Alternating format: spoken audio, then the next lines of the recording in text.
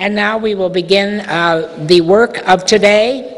The pleasure of today in hearing this lecture focusing on women transcending boundaries. Today's distinguished lecturer is Anat Hoffman. I will not take up time in a long introduction of Anat, just a few words so that you might grasp the importance of what she does, and she would be the first to say it is what she does, not who she is, because she lives for what she does. She is Executive Director of the Israel Religious Action Center since 2002. She guides them in their work to promote Jewish pluralism, tolerance, and equality, to combat racism, corruption, and religious coercion. During her tenure, she has expanded their mission to go beyond the courts and the Knesset and to engage in helping people directly through social action. Previously, Anat was in service as a Jerusalem City Councilwoman for 14 years, carving out a niche for herself as an untiring warrior for justice and equality. She is a founding member of Women of the Wall in a city where women are traditionally consigned to a subordinate role.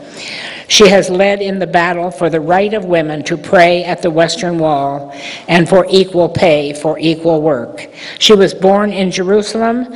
Anat, in her teens, was an Israeli swimming champion. After Army service, she received her BS in psychology at the University of California in Los Angeles, and then pursued graduate studies at Bar-Ilan University. We are delighted to let you know that Anat has agreed to hold a post-lecture conversation at 3:30 today in the Hall of Christ. And you may know or may not, the Hall of Christ is just directly across the path. This event is being co-sponsored by the Everett Jewish Life Center, the co-sponsor of Anat's visit with us. And I want to give very special thanks to two people who worked extremely hard to make this happen. One is Edith Everett, who is seated here with us, and the other is Maureen Raveno from the Department of Religion. Without the two of them, it wouldn't have happened. Thank you.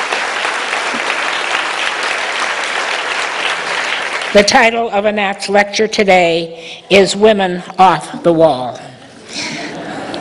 And now just a special word about those who fund this lecture today, and especially a sad word. We are grateful to the Jack and Elizabeth Gelman and the Zaretsky Family Fund. And for those of you who know the Zaretskys, just 2 weeks ago, Alan Zaretsky, very young man, died very, very suddenly. And so it is with great sadness and honoring of his life that today we give special thanks for the support that they are giving to the Department of Religion and especially to this lecture today. So would you join me now in the special privilege of welcoming Anat Hoffman.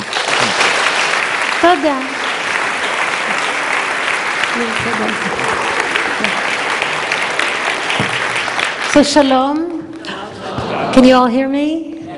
It's wonderful to be here. I was in the morning lecture and I saw a man a needlepoint, and he was making a picture of a car. I love this man. I've never seen a man needlepoint. Certainly not a car, and he was matching the colors and everything.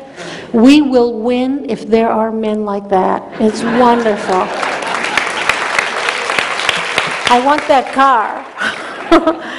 Okay, anyway, so I want to thank, it's the same list, but I need to thank them because they did bring me from Israel. First, Joan and the Department of Religion, Edith Everett, who is a partner in crime for the last 20 years, the Jewish Federation of Cleveland, great that you came, the Park Synagogue that got on a bus, ARTSA, the Association of Reform Zionists in America, and United Synagogue of Conservative Judaism that are here to sponsor the, we're going to have a, what's it called?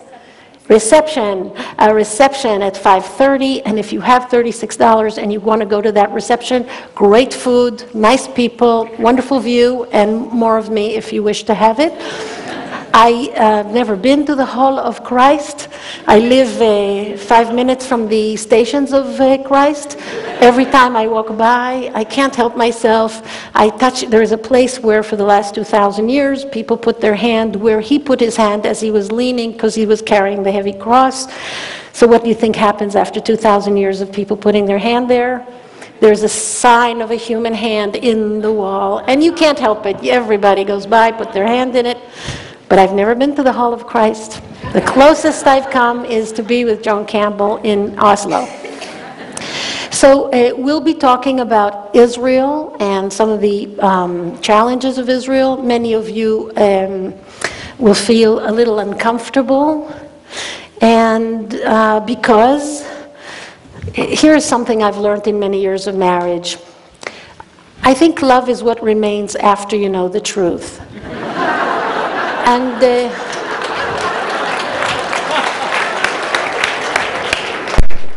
so we will have a little test of love of Israel now, because we'll be talking some truths, some hard truths about what's happening in Israel. I think one of the mistaken notions that we have in our sovereign Jewish state is that we didn't listen to your brilliant Thomas Jefferson.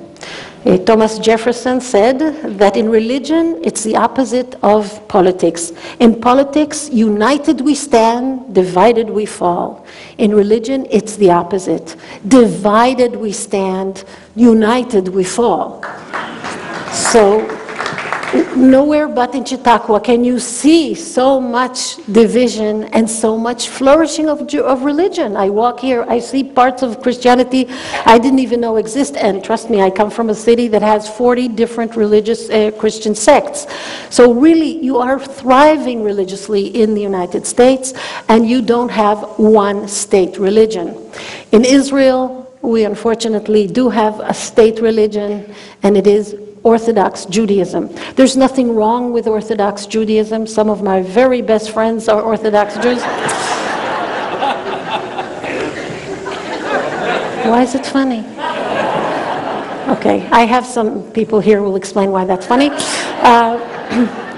But when you have state funding of such an extent behind one type of religion, it does become corrupt. And if Reform Judaism, which I belong to, had that much funding and that much of a monopoly, then we would have been no less corrupt. So there is corruption, and there is a rigidness, and there is no pluralism in Judaism in Israel, or not enough pluralism. I run in English, the organization I run is called the Israel Religious Action Center, which has the unfortunate acronym of IRAC. It's not easy to travel the world with an Israeli passport and be the executive of IRAC. You kind of get randomly selected to be checked every time on everything.